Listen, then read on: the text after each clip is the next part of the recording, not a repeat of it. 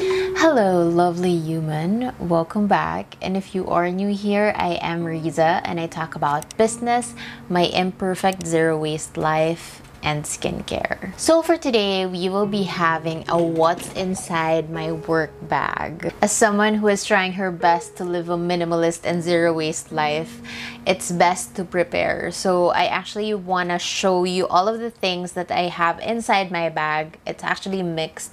May mga zero waste tools dito and mga not so much of a zero waste tool, but really help me in my everyday work day.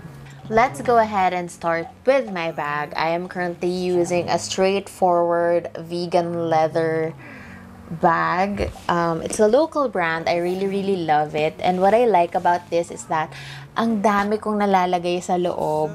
Tsaka it has a very minimalist and sleek design and it's really affordable. If I'm not mistaken, I bought this buy one get one at $9.99 on their website.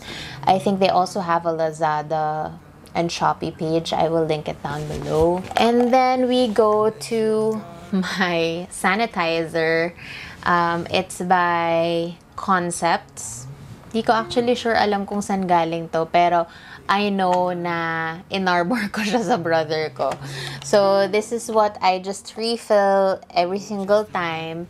And this is what I currently use. It's Human Heart Nature Natural Sanitizer in Zesty Pomelo. And I love that they have this in litro packs. At least mas nakakatipid ako and mas konting bottles yung nagagamit ko. So what I do is from here, I refill going here. One of the things na lagi ring nasa bag ko is reusable straws. The office is really fond of milk teas and coffees and ayun, hindi mo maiiwasan na kailanganin ng straw. So what I have, I am ready. I have this You Matter straw. Ay, baliktad. I have this You Matter straw set. So, shameless plug to. I have a You Matter straw set. You can get this from the website www.lana.ph. And what I have inside is a couple of straws. Kasi I bring one for me and bring one for Josh as well. So, what I currently have is this straight straw, a bent straw, a bamboo straw for milk tea. Ayan. This one is a stainless naman. Stainless straw for milk tea din. This one is a bamboo regular straw. And of course, I have the straw cleaner to clean the straw with. And I also have a pair of spoon and fork utensils. Kasi when we go out or have takeouts, it's best na sabihin na lang sa fast food na wag na maglagay ng cutlery or ng utensils kasi sayang. And again, always use up what you have inside the house. So ako, hindi na ako bumili ng mga travel utensils. Instead, I utilized kung ano yung meron ako sa bahay. So that's it. Ang hilig ko mag-snacks. So I always have these handy. These are reusable silicone bags. This is by Eco Mama Manila. I can put the Instagram handle down below.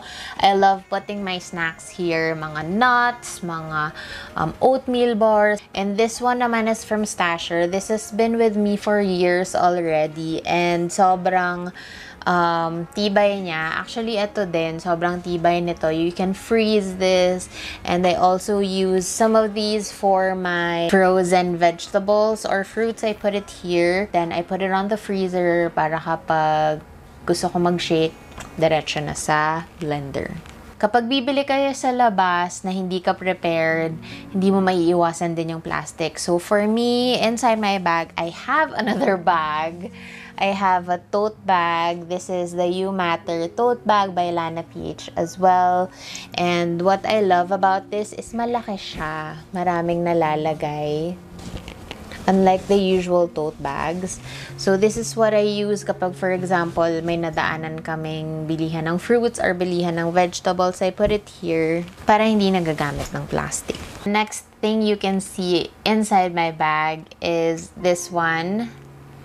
It's a Lana PH Argan Oil bottle, but I reused it to have hand soap inside instead. So, hindi na siya yung argan oil kasi naubos ko na siya. Because you know, with the pandemic going on, hindi naman lahat din ng restroom na pupuntahan mo is my hand soap. So, it's best that you have your own, and what's inside is a messy Bessy hand soap. And then another thing you can see inside my bag is a Muji notebook. I always carry a notebook and a pen inside my bag kasi as old school as this might sound, sobrang gusto ko talaga na kapag may mga naiisip ako, nasusulat ko talaga siya. And sobrang fan ako ng Muji notebooks. I get this from Shopee. I can put the link down below. This one is a Muji pen Knock type. I have quite a few of these. I know hindi siya zero waste, but I just want to be honest that I have an imperfect zero waste life, and it's okay.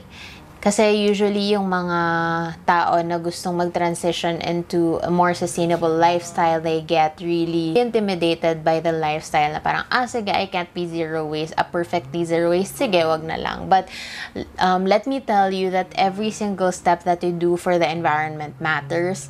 So, lahat ng mga transitions na pwede nyong magawa, go ahead and do it. Pero lahat ng mga bagay na hindi nyo pa rin ma-let go, it's still okay to hold on to them. For me, I am old school, so I like having a pen and notebook inside my bag, and that's okay. And of course, I cannot leave the house right now, especially nowadays, without a mask. This is a silicone mask. Ang gusto ko dito is you can just change the filter. Ito lang yung papalitan mo. And sadly, that's not zero waste again, but at least yung silicone mask you can reuse. And then of course, I also have my wallet with me. I couldn't seem to find a vegan wallet. Kung may sources kayo, please let me know in the comments down below.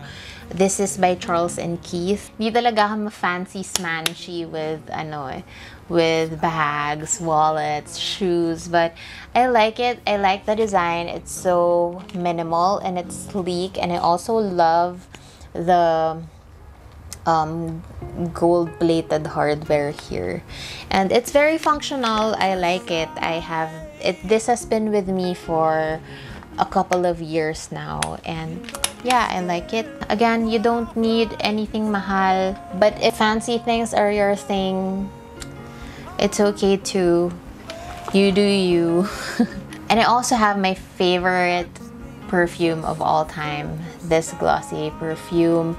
I love it. I've been using it for years, and it's just nice to keep it inside my bag. And last but not the least, I have my phone in my bag. This is my 2-year-old XS Max. I still love it. It's still very functional. This is everything. I have my schedule here. I communicate with my team and my staff using my phone, especially yung mga naka-work from home. The phone case is by Coast PH. It's a local brand as well. Sobrang happy ko kasi finally, meron ng brand dito sa Philippines ng biodegradable phone case. Kunwari hindi mo na to gusto, you can go ahead and compost it. Although I haven't tried it yet. May mga videos naman how to compost this one. And I love it. It's white. It's the colorway of my life. And this one, this keep going sticker is by Whim Manila. And there you go. That's what's inside my work bag. And I hope you enjoyed this. Thank you for tuning in, and if you are starting this lifestyle, don't be so hard on yourself. Just go ahead and do it slowly but surely. Again, this has been Lana Sebastian. Follow me on Instagram. Let's go ahead and exchange messages there, and I will see you on the next one. Bye!